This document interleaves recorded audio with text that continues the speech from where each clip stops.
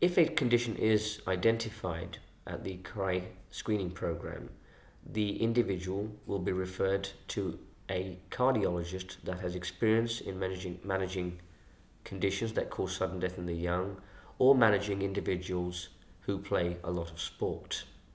The aim would be to treat the symptoms, if there are symptoms, to identify individuals who may die suddenly and ensure that fatalities don't occur, and to screen first-degree family members of the affected individual, as most of these conditions are hereditary.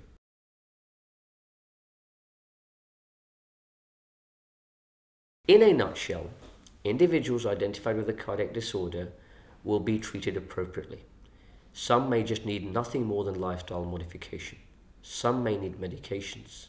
A small minority may require surgery or implantation of a defibrillator to prevent sudden death. We need to look at this very positively.